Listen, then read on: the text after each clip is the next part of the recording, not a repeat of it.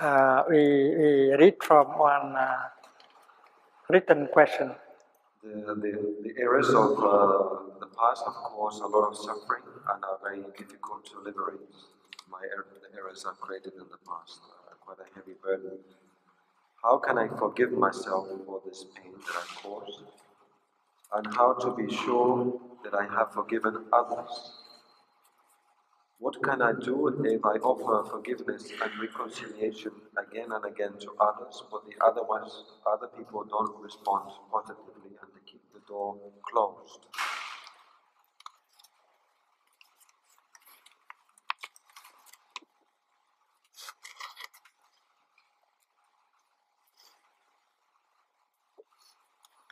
This is a very good question.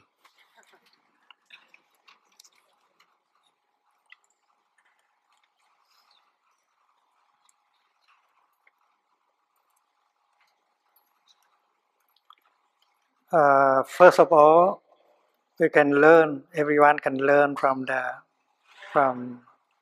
own mistakes,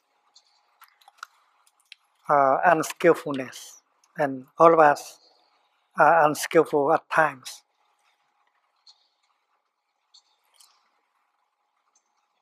Even the Buddha, as a teacher, he was unskillful at times, and he learned from his unskillfulness.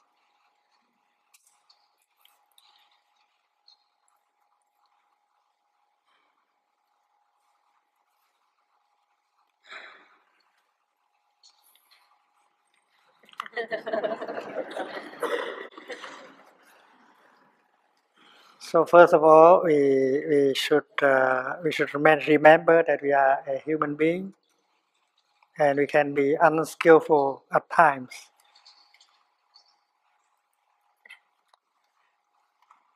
And then the practice of mindfulness can always transform the past. You think that the past is already gone and you cannot do anything concerning the past. But that is not true. You can change the past because the past is still there in the present. The wound of the past is still there in the present moment, and you can touch it. Suppose in the past you have said something unkind to your grandma,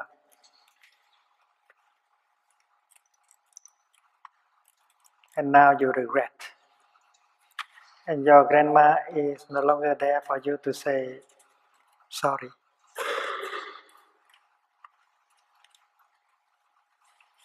And you have that complex of guilt following you all the time. But according to this practice, you can do something. You breathe in and out mindfully, and you recognize that your grandma is still alive in every cell of your body. You continue your grandma. That is the truth. The genes of your grandma are in you. Your grandma has not really died. She continues in you. So having seen your grandma in you, you begin to say, Grandma, I'm sorry. I was not skillful. I promise you that from now on I will never say something like that again. And if you are sincere, mindful, determined, and then you can see your grandma in you smiling, and you are healed. You are healed. So you can transform the past. You make an aspiration, a strong aspiration, that from now on you will not say things like that anymore. You will not do things like that anymore. And that is a powerful energy that can transform even the past. And you feel lighter.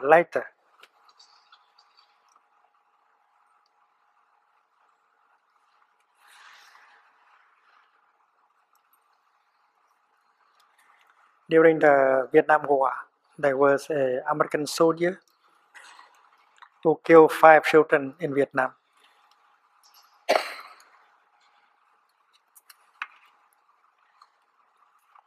His unit was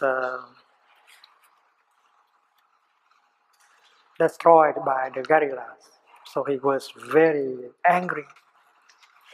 And he came back to that village looking the way to retaliate. So he brought with him a bag of sandwich.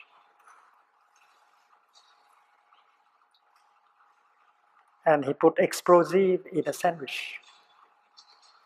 And he left on the gate of the village. And he hid himself. And he saw 5 children coming out, and enjoy eating the sandwiches. After that, the children showed the sign of sickness, and they cry, they yell, and their mothers came out and tried to help. But the soldier knew that nothing can be done because the village is so far from a city. And he saw the 5 children dying in the arms of their mothers. And the soldier survived the war and went back to America. And he could no longer sleep. Every time he found himself with a few children in the same room, he could not stand it. He had to run out of the room. And he could not share the story with anyone. Until one day,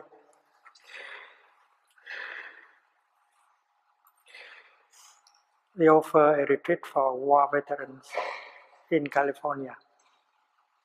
And he came. And after 4 days of practices, he got enough trust. And during the sharing, he told us the story, crying a lot.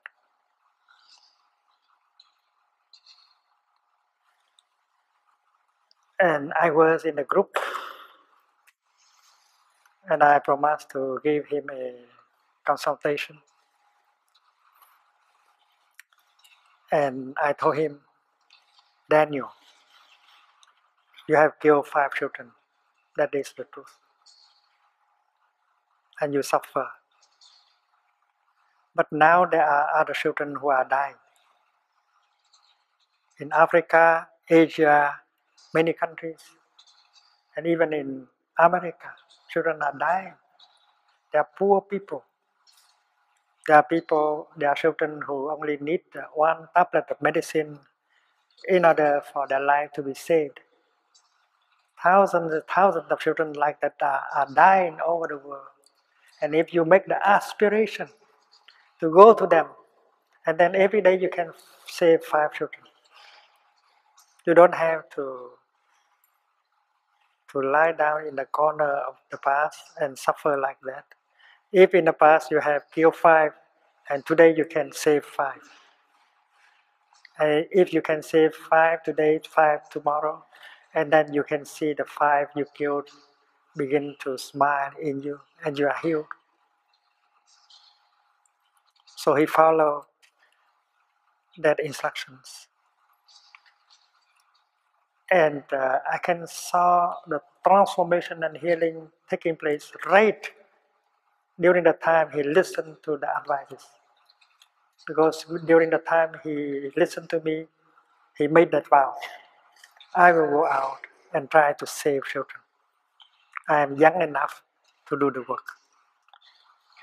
And that tremendous amount of energy given him by the aspiration begins to heal him right away.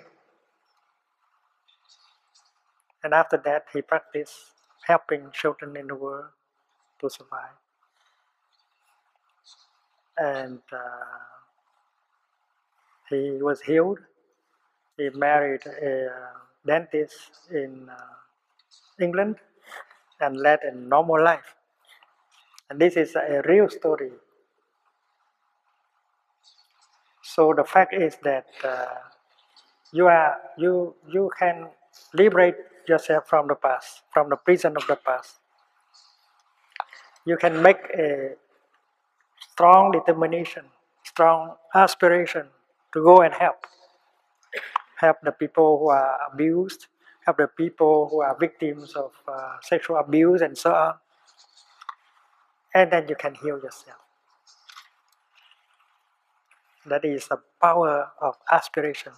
The fourth nutriment we call volition. And if you have transformation and healing in you, you become a pleasant person. You are full of compassion, understanding, and your presence is a very fresh, very pleasant for other people.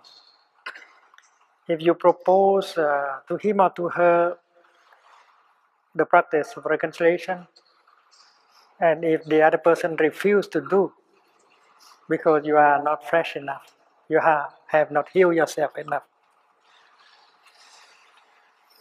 you have to show yourself as someone who has transformed, who has healed himself or herself. And the healing in you will help start the healing in the other person. And there are many ways.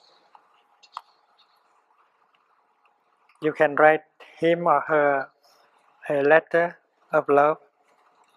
You can ask a friend to talk to him or to her on your behalf. There are many ways to do it. And if you have already reconciled with yourself, renew yourself, become a new person, and then transforming him, reconciling with him, become much easier. If you find it still difficult to invite the other person to reconcile because you have not started the process of reconciliation from within, if you have, and then you have healed yourself, and then it would be much easier to help him to reconcile with himself and with you.